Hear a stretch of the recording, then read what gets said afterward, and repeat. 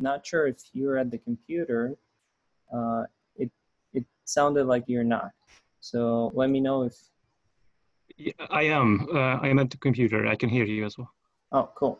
So I was wondering if you would be able to actually share a screen and kind of attempt to answer the use case with the current tools, which is, you know, the PubMed, Embase, and maybe Dr. Evidence if you had time to play with that, just so we can observe and understand like what you're trying to do and what's missing from that as a tool, and just like see some patterns. Okay, so I can, of course, I can share my screen. I can show you what I would do. However, I can only access the PubMed now because I'm using my private computer, and for the Embase I need my company laptop, and I'm not really for confidentiality reasons. I can share the screen showing you the Embase search. So I have some concerns in this regard, but regarding PubMed, it's not a problem at all. What now you are expecting from me is to see how usually I'm going through on a request and I'm transforming into a search, and how I'm selecting articles and I don't know, downloading and starting to process and extract data from the articles. This is what you would like to see now, or? Yeah, almost, yeah, a theoretical walkthrough of your process as it is right now. And we can take the use case that you gave us with the heart rhythm and hydroxychloroquine treatments, so we can model that. Or something similar if you prefer to work through that. It depends on what you want, what you can work with. Okay. Just want to see how you work and ask questions as you work a little bit more than anything.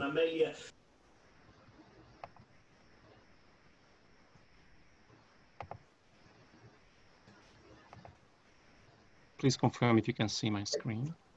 We can.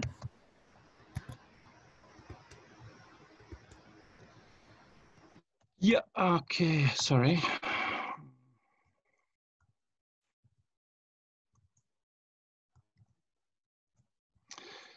Okay, so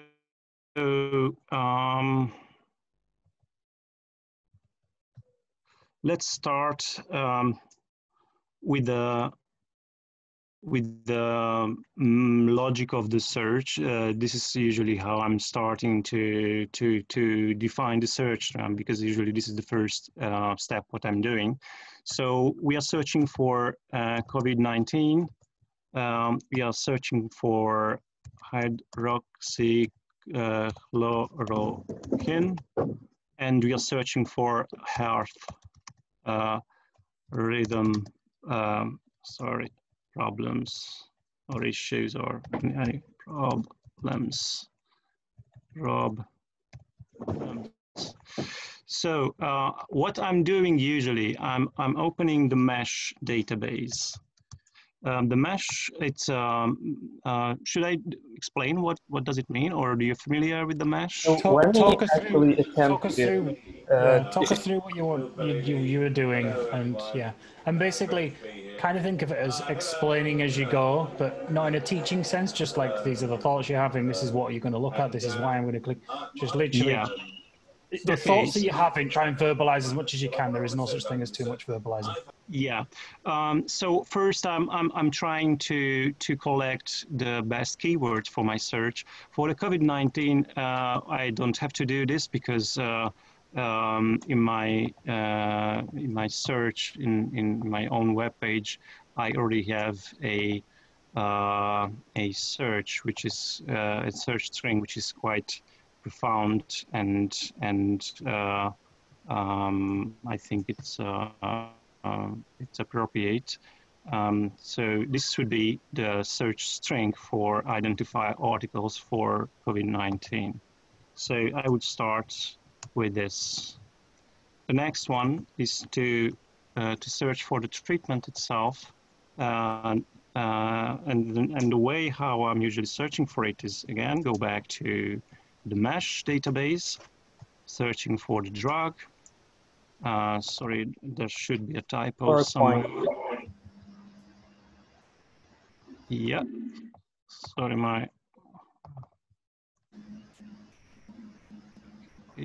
the second. How can I, but how can I remove this line at the top? Okay.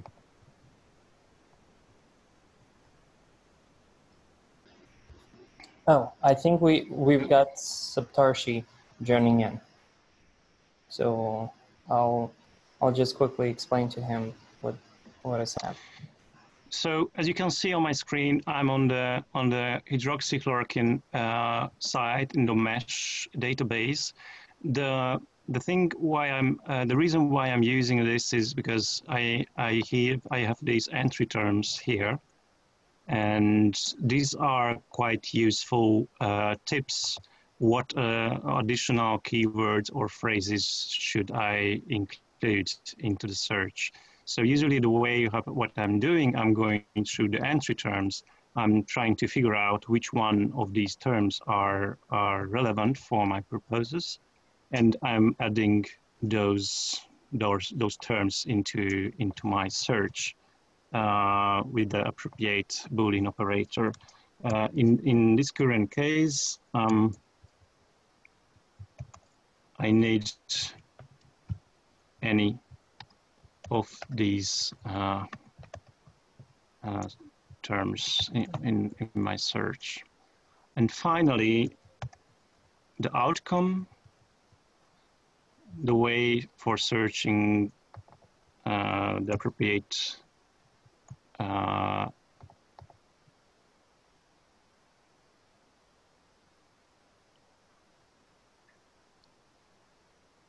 Rhythm's got a H, R-H-Y. Yeah. So yeah, and another very useful tool beside of the entry terms is this term tree, which will show you what narrow or more broad expression could be used for my own purposes. And in this case, I think that within heart diseases, if I'm searching for cardiac arrhythmia, that would cover a lot of additional diseases, disorders, which could be probably relevant for my search. So what I would do is I'm selecting this most broad term, arrhythmias and cardiac, and I would use this one in my search.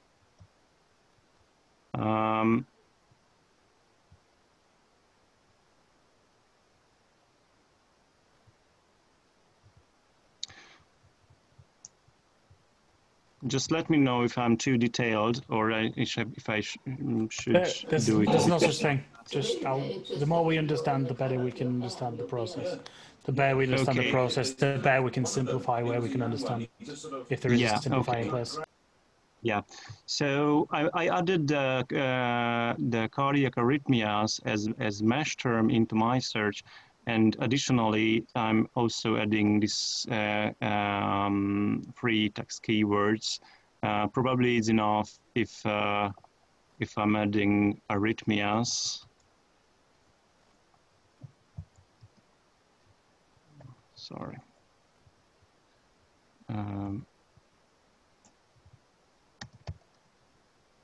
Or dysrhythmia.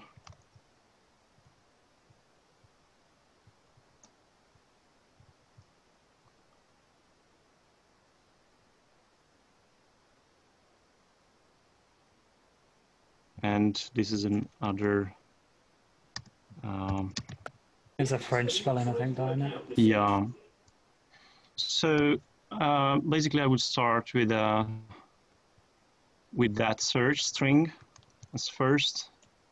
I'm going back to PubMed.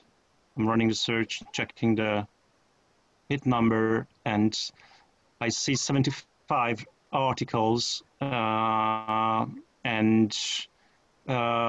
yeah, since there is, the 75 articles, not too much, I would not use any future restrictions for article type, for text availability, or language, or anything else. What I would do now as the next step is going through on the titles of the articles, and I will select and open those articles which seems to be relevant based on the title. So I would select first one, COVID-19 cardiovascular implications assessment. Maybe I will read an abstract of the second one as well. So Safety how do you determine considerations. which ones to read at this stage? So practice. I don't know. It's my first one. It's a review about the hydroxychloroquine and chloroquine treatment. I assume that it should contain some results as well, because usually the review articles are giving me good right? start points or examples. Sorry, I'm not hearing you well. Not a theoretical study, but actual results when it comes to clinical trials or something like that. Yeah. Well, a review is a review of other pieces of, it's a comparison piece of several pieces, isn't it? Yeah, even if the review article itself is not useful at the end, it can help me to identify future articles and by checking the cross references, and can help me to find other relevant studies. Of course, in the current case, since we are talking about COVID-19 and hydroxychloroquine, I'm not really expecting much relevant cross references which are not appearing in the PubMed search. And that's just the nature of it being such a specific search with such a specific set of connections that we've looked at. Yeah. Rather than something that would be a more general drug in a more general scenario. Yeah. And the second one, I see the COVID-19 and the cardiovascular system mentioned, and the reason why the second article is appearing in my list that it's sure that the hydroxychloroquine is somewhere mentioned in the article. So probably it's also some kind of review article, but it can contain some relevant information. So the first and the second I'm not really sure that they will be useful, but I would read the abstract quickly.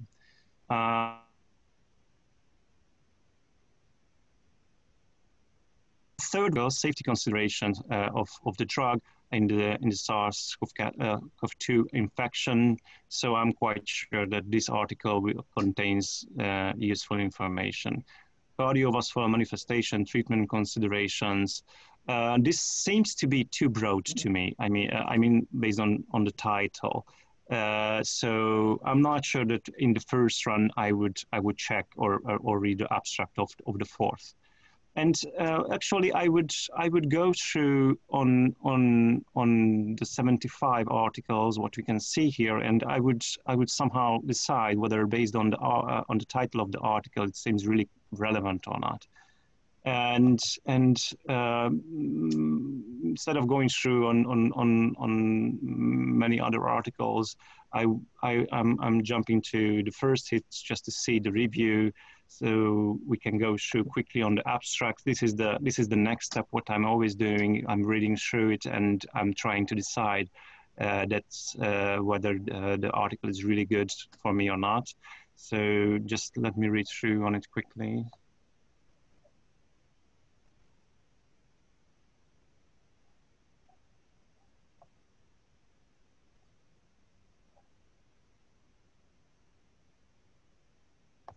Yeah, existing in vitro and clinical studies. So I think that the article will be fine. So I would move forward with selecting this article. So I'm opening the PDF and I'm trying to download it for data extraction. Luckily, the PDF is available. I can download it.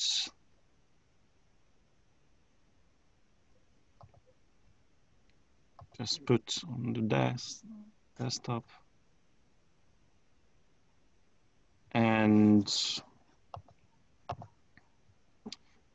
basically, yeah, usually I'm not checking the PDFs one by one during the article selection, but I'm collecting all of the relevant articles in a folder.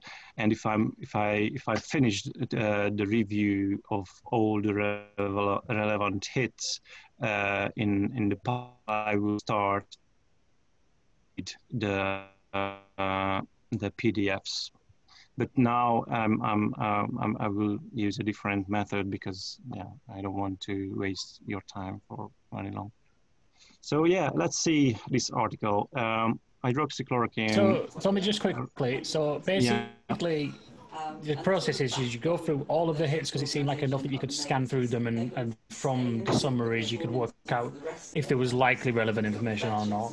Then you tab all of them open, and then you, from the abstract of each one, you decide whether actually it is a good fit or not, and you download it, and then you put them all in one folder and then work through them manually, in the sense that you'd literally read the entirety of each one.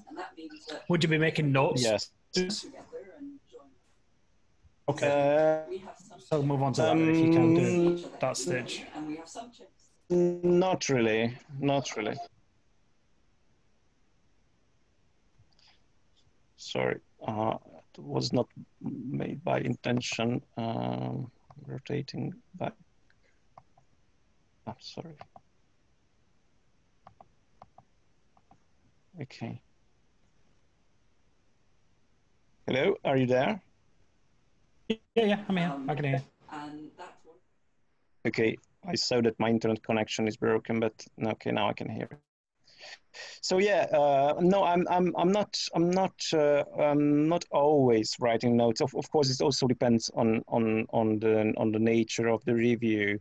In case if it's a really sensitive topic, then it can happen that I'm writing just very short notes for myself to inform the client that just to let her or him know why I did not select finally the paper, or what was the reason for rejecting it. But usually I'm not writing notes about the selection. So yeah, and the next step, what I'm doing is to going through on the articles. Usually, if it's not a review but a primary research study, I'm always starting with the tables, because this is what is telling me the best and the best wealth formation. And yeah, in case of review studies, this method is slightly different, because I'm not expecting too much relevant information from the tables. So I would check the methods section first, how the articles were selected, and thereafter I would check the results, and thereafter the future steps are to highlight those text parts, sections, paragraphs which are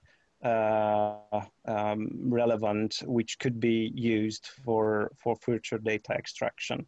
I'm always, because this is how not only the extracted data, but also to see the source of the information, and yeah, basically the article selection is and the data extraction, for me it works like this. Do you have any further question? Would you like to know the additional steps while making a review? Yeah, a couple of quick questions. What kind of information do you expect in the tables in terms of the columns? Because obviously, if you're looking at a review paper, that's going to be very different than another type of paper. But for this specific purpose of the heart rhythm and hydroxychloroquine, what type of columns do you expect in there? So there are columns or fields or variables which are always there regardless of the indication or topic. So I'm always extracting information about the author's name, the country where the study was conducted, the year when the study was published, and also the time period when the data was collected. Of COVID-19, this is not really relevant information because it will be always the same 2020, but usually I'm relevant information. And additionally, I'm always asked to identify the source data. So how data was collected. Was it a primary data collection? Was it a reanalysis of medical records or hospital data? Was it a retrospective study, or was the data prospectively collected? Also, the study type and the design of the studies always need to be mentioned while extracting information from an article. In this current case, I would write, of course, review, but in case of a primary study, primary information, of course, the appropriate study type should be identified, whether it was for example, a randomized clinical trial, a retrospective cohort study, or a cross-sectional study, or a case control study, or whatever. So these are the and another type of information is also very important, is to describe the baseline, the basic characteristics of the patients, how the patients were enrolled, of course, the number of, sorry? Like age, sex, and other parameters, right? Yeah. These are, so first the number of patients, or number of individuals, not necessarily patients, who were enrolled in the study, how they were selected, were they consecutive patients in a outpatient clinics, or were they admitted patient in a hospital. Of course, the gender, the age distribution, very briefly, regarding the gender, is a proportion is enough. For the age, we are usually describing a mean or median value, but also the range, or the interquartile range, or standard deviation. This is also the information what we are extracting from the article, if available. So the statistics around sample sizes, and the statistical data around that. Okay. Yes. For example, in case of a case control study, I have, or in case of a placebo-controlled clinical trial, I have more than one study group, so I need to extract information for both, or all the study groups. What is described in the paper, and what is interesting for my purposes. So when it comes to this extracting of data that you're talking about, like if you're looking at different, what would you be using to record the data? Would you just use a spreadsheet? Would it just be like a note file that you've been working from? Is there any sort of particular a table? It's always easier to fill out. It's always easier to see through, or to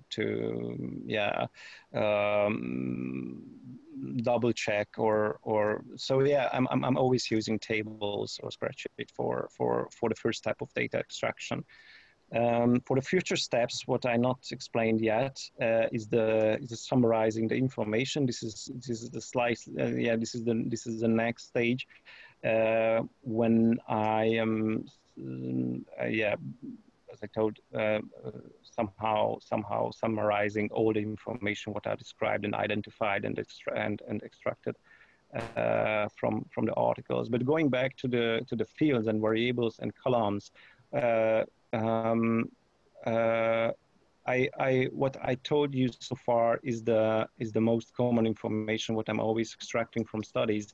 But for example, in this current case, the data type, of course, is how the outcome was defined. So if I'm searching for arrhythmia or some heart rhythm problems, I have to identify those text parts in the article which describes how the author defined the arrhythmia. Was it a ICD code based definition? Did they use a own definition? Was it diagnosed by the investigator or by the doctor? Or was it retrospectively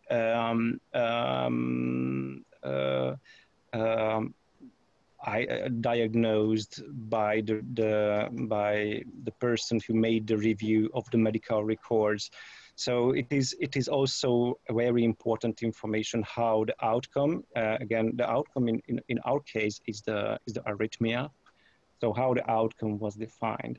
Yeah, so in that sense, if we could make it so we could work out how to extract the way articles define certain terms, especially a term that was maybe in the title or in the abstract, and making sure that, yeah, if it talks about arrhythmia, there's somewhere in the article it'll talk specifically how it defines the arrhythmia compared to someone who doesn't have arrhythmia in that sense. Can I actually take over screen and ask you, like, if this is something that moves it closer to what you would be looking for? So I went to our demo and typed in arrhythmia and selected elderly, and here is a list of named entities that got extracted by the AI, machine learning model. Is this something that would help you, or you would need an extra layer, like of where specifically this cardiac arrhythmia was in the paper, or like specific method of diagnostic of it?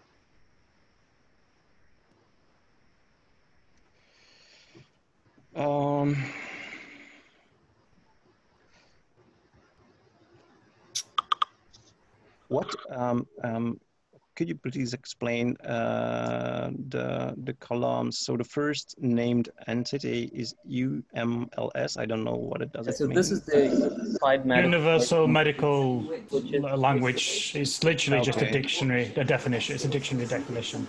It's, yeah. Okay. So this is basically, my understanding is machine learning has used a number of reference points, and then it's collected all these words that are similar, a little bit like how you did the mesh searches, but these are words that are connected to each other or define the same thing with different words. And the UMLS has these interconnected words and defines them. It probably pulls from the same place, or mesh probably uses the same structure behind it, in the sense that it seems to be relevant. Yeah, I think that it's something that's cool, and it could be used.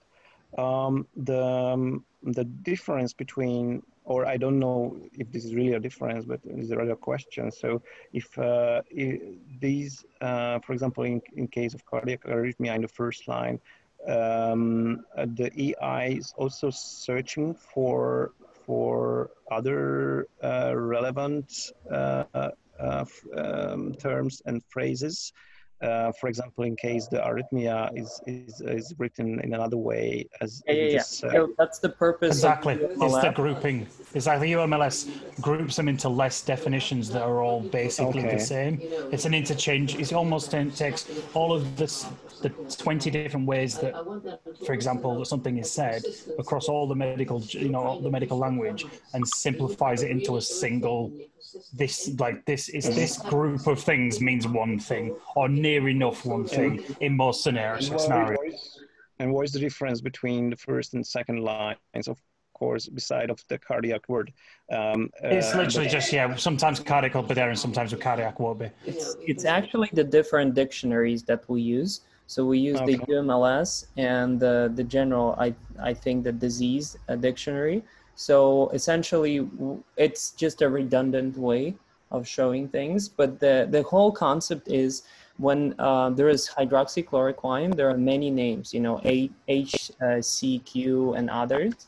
And we're grouping them by these dictionaries to be able to actually find all the occurrences and showcase that. Mm-hmm. A little bit like you went to the effort of going to that mesh, and then when the mesh you said you scrolled down and went, okay, all of that stage we're trying to do in one stage without you having to do it all. You give it one word and it'll go find all the words in the dictionaries that connect to it, rather than you have to manually go and do the mesh searches. I see. So then it seems to be quite useful. The next question is, how can I combine keywords in using the AI search? So if I'm searching for hydroxychloroquine and arrhythmia, so if I need both terms and phrases included in my search, this is something that also can be done in the current. We've talked about that one, that we got that query from Twitter of combining hydroxychloroquine with the other queries. So what we've done, and it's again a proof of concept, and it's a very slow one, but essentially we have a second input, which is and obviously, since this is just a proof of concept, there would be many more ends, ideally, if we would build a full-fledged system. But you can actually play around with this end system. It's there in Slack, and see if that satisfies the use case. Because for this one, it's actually pre-filled with hydroxychloroquine and azithromycin, and it finds the 500 papers on that. It's loading. It's slow, but here.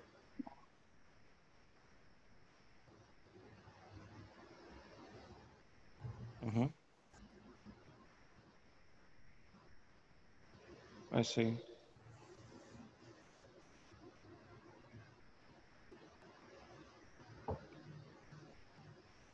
So that means now it works with two. So only two set of keywords can be combined with the current. As of right now, but essentially, if this is a need, we can actually expand into that and make it, unlimited. Okay. Because and you need to think of the fact that you don't need to do, because you had it before with like this and with booleans and this version, and we're kind of we're getting rid of all of the extra boolean work because it's automatically being done. But obviously, if you have like 3 or 4, you're looking for a heart condition and a drug and another drug and geriatric patients or something like that. If you needed all them questions, but I think some of them parts of it, for example, will come in the tool where you can click select like elderly. Okay, cool. Well, that'd more than likely be only drugs or illnesses that only go in that option. So I don't know how many you'd feel like would be the appropriate amount, but that's the only things you'd ever really put in there, because the study types are separate. The study types are separate, the population types are separate. Like, they're already stripped off and they're separate filters once that search is done. So it's a case of how many do you feel like, how many variables would you need to be able to search to be, or would it be would unlimited be a practical choice? I don't know. What do you reckon, Arthur? It's hard to say. Well, but this is helpful already. So we kind of learned a couple of things. just to summarize it, first of all, it's super complex to build queries for very specific things in environments such as PubMed. I can only assume that Embase and other paid tools make it a little bit easier, but there's still some legwork. Actually, my point of view is the Embase is a bit more complex. In the Embase, I have much more filters, much more options to narrow the search. So if I need to be really very specific in searching papers, I'm choosing Embase because it's providing me much more options. Got it. And the second learning that I see is that there is there's a lack of tools or like toolkits to help you expand your empirical knowledge about which papers to read or not to read. And there should be some highlights from these papers to make your reasoning faster instead of downloading the paper and actually going through it. The third learning that I've observed is the importance of the actual literature review tables and specific things that researchers are interested to see in them.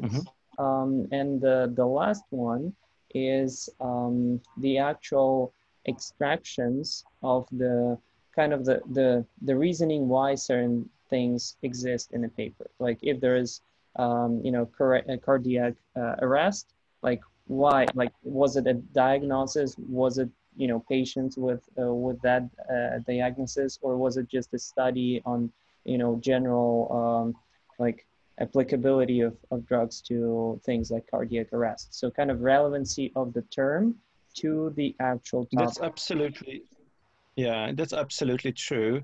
But honestly, I'm a little bit concerned. How can you build a tool, a AI-driven tool that can help the reviewer to select the relevance? Because sometimes it's really not an easy task to make these decisions. So yes. that's why I on my own website I created or I added this feature that highlights sentences that contains relevant or keywords. Because yeah, reading a whole sentence in a method section could probably answer me that question, whether the article is really relevant. Yeah, and that will be the first kind of like iteration, just highlighting and maybe adding some tags, you know, that this was just a random occurrence of cardiac arrest across the article, and it actually doesn't have anything to do with the topic of research. Yeah. It was just mentioned by researchers. I mean, you can tell that to a certain extent because the way that the articles are weighted right now, that you can see the ones at the top are the ones where the occurrence of these words is a lot within the article. And obviously, if something's mentioned 150, 200 times within an academic piece of paper, it's quite certain that it's obviously a very key component to the paper. But it doesn't mean that something that mentions it 4 times doesn't have some relevant learnings. It just obviously has a lot less because there's a lot less mentions of it. But that's why it's weighted the way it is. But we need to work out how to maybe change the weighting depending on what people are looking for again as well. But summarizing is going to be definitely a complex problem linguistically. We understand that. Definitely a known problem. So I feel that we actually got a lot of things to digest. I would like to take you know, the rest 15 minutes to talk with Saptarshi, and he has been listening to us on the call. And yeah, basically the context is we're just learning how researchers are doing this now to help improve the current process. What do you think? Let us know. Sir, I got enlightened a lot by listening to all of you regarding the challenging task you all have taken, and I really appreciate that. Sir, I want to add a few more things to what you are already doing. Much emphasis has been given on the treatment aspect, like what are the various modes of treatment that are taking place in various parts of the world. But what I believe is that we must also delve into some of the research that are taking place in pertaining to protecting people from getting this particular virus. Like there are a lot many confusions regarding how much distance should be maintained, what type of mask one should wear, or whether there is enough evidence that the virus gets transmitted from fomite, that is surface to human transmission, or not. If such type of researches can also be delved into, that would augur well.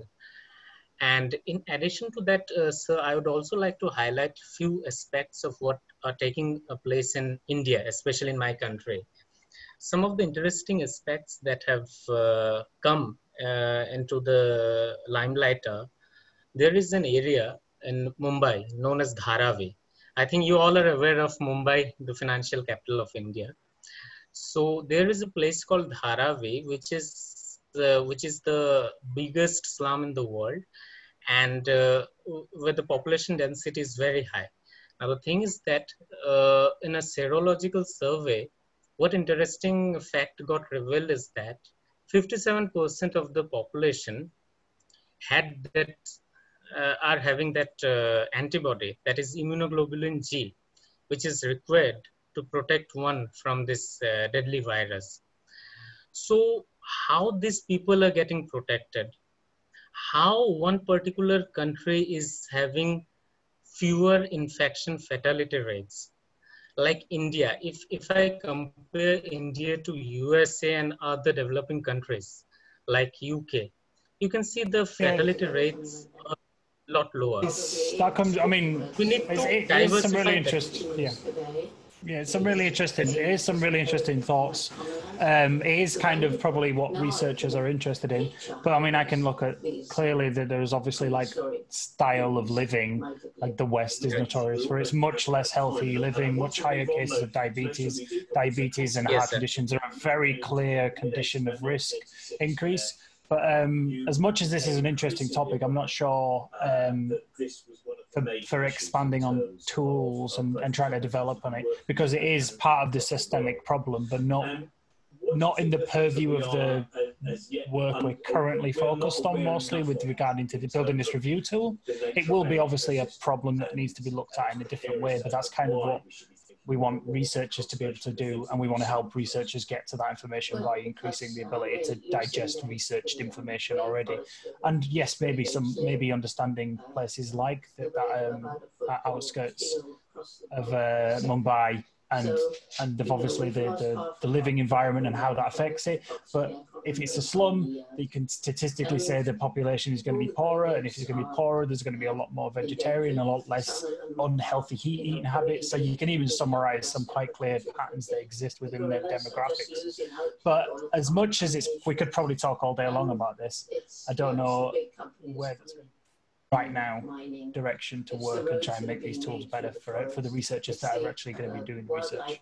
Yeah, I think what we're trying to accomplish is empower people that have these kind of like concerns and scientific questions with a tool to much quicker analyze things. Like, for example, if there is a research paper from Mumbai, they should be able to find it much quicker than they are right now when it comes to actual building these complex queries that Andre was showing for a specific direction of research. Do you currently use any of the tools for scientific literature review process? No, sir. Actually, to be honest, I do not use any kind of tools. I just basically I have enrolled into a researcher app. That is one app which combs papers from all reputed magazines, including Lancet and other reputed journals, and then they put the data in a very simplified form. So I basically access all those apps, and some of the magazines I have got subscriptions of. Is it a paid app? Basically, no, sir, it's not a paid app. Can you What's this application called? Researcher app. If I can share the screen, I can possibly show you. Yeah, that would be great. Go for it. Yeah, that would be great. Yeah, let's see that. All right, just so give me some time, just some time before I share. No problem. Just some time. So,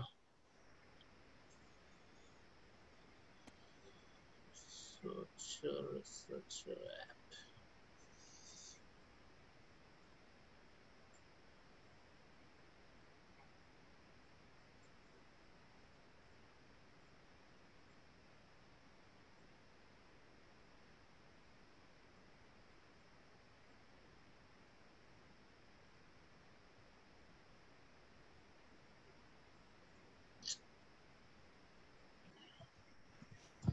And while Saptarshi figures it out, Andre, in terms of those kind of like research processes, do you think that there's a benefit to kind of storing these complex queries as these scientific questions? Like what I mean is, would you benefit from going to a central place where you can see other researchers that are building these complex queries and just being able to, you know, explore them one by one and see these collections of papers that pertain to like arrhythmia and hydroxychloroquine in, you know, specific direction of research? Yes, actually, that's a good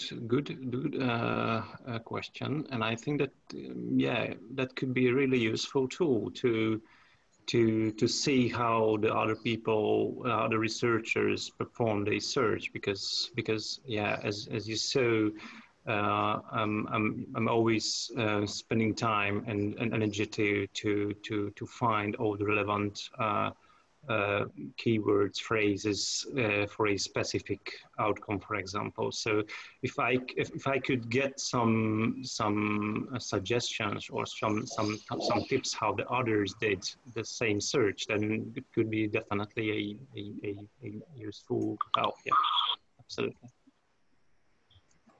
So almost like if, like with the tool we've got so far, if, for example, you typed in a word, hydroxychloroquine, for example, and then in the second one, rather than it being like just an empty option, it could give you like top 10 of things, other things people are searching with this. And then if you wanted to, if there was another box after that, you could click on it. It's like, well, often this search people often search this with this and these 4 terms. Would that seem like something that could be a way of simplifying it and making you understand like where the weight of people are looking at? Yeah, absolutely. Yeah. Yeah. I have no idea how we build that, but that sounds like something we could ask a technical person to do. But the idea is great. I agree. Because it's almost like a customer recommendation system. Well, if you like this book, people who read these books like this book, that book, and that book. You know, it's just a recommendation system, but based on searches instead. Anyways, Saptarshi. Yes, sir. I'm sharing the screen. Go ahead.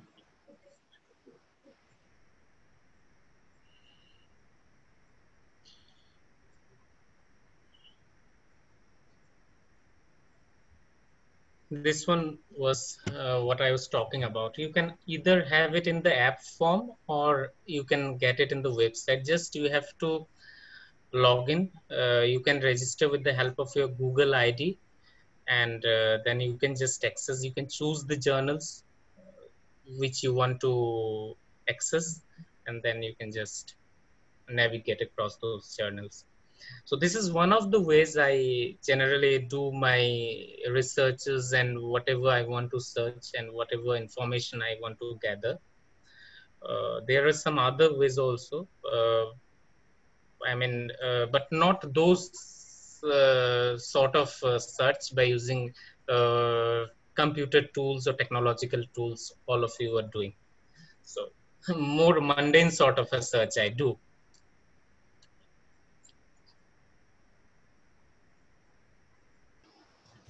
So this is the feed, right? So this is the article that is what, like recommended to you, or this is just one of this is just an example I am showing you the site. I mean, you can browse, you can navigate across the journals like I'm doing just.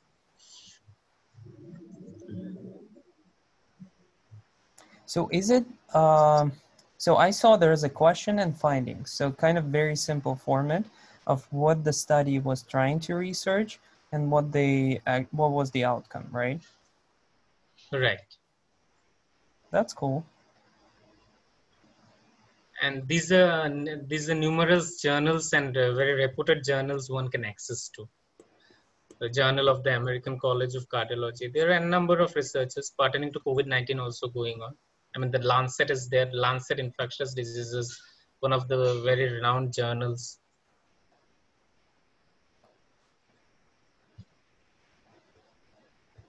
So with that one, does it basically just list most recent articles? Is it just almost like a news thread for research articles?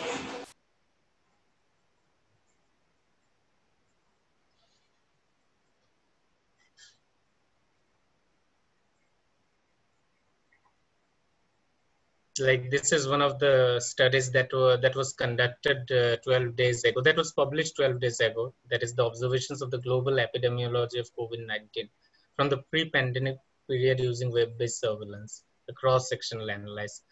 So like this, I generally access to the studies and whatever research publications that are being, published. Yes. When it comes to looking on here, is it like, I think, is it just, I mean, what's the, can you look on the search for me and see how their search functions work and how much granularity is within their search, or if it's just simple terms?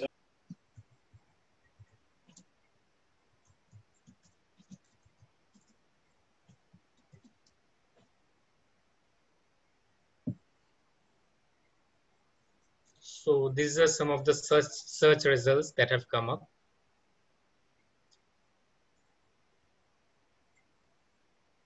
Diagnosis and prediction model for COVID-19 patients respond to treatment based on convolutional neural networks and whole optimization algorithm using CT images.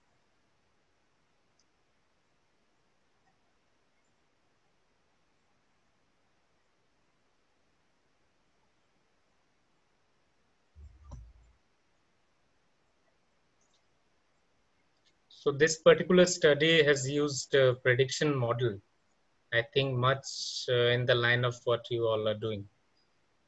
Yeah, they're using AI prediction models based on CT scans, looking at CT scans and then using summaries of the scan to try and work out if it's a viral pneumonia or not, just from the context of what it's being run. So this is an easy to use app. I mean, one can download it on mobile or one can either access it on their laptops or computers. Just one needs to log in. And it's quite a good app, as I'm associated with this particular app for almost a year. And it has augured well me for various research-based assignments and activities, which I'm doing mostly as a freelancer. Got it. I signed up. I'll check it out, and thanks for recommending. Okay, can I stop sharing? Absolutely, yeah, it's fine. I have to jump on another call, but this has been super insightful, both from the perspectives of Andre and you, Saptarshi. Saptarshi, by the way, I highly recommend you fill out the form and join Slack. Yes, sir. I'm doing that. That would be amazing. Join into Slack and join in the conversations and join the calls. We'll see more of you happily. Sure, sir. Sure. And I'll send the recording of this call to Sergey and our UX people too, and hopefully they'll be able to update the wireframes that we have right now to ideate a much. I'm having some doctor friends also. I would ask them, though they're very busy, but if they can give some time. That would be any and all help from any medical professionals is always useful. Yeah. Obviously, we understand how busy they are, so we're not going to be like. Even 10 minutes of their time would be already helpful. Sure. All right. Sure. Thanks, everyone. Have a good day, night. Bye-bye. Cheers, guys.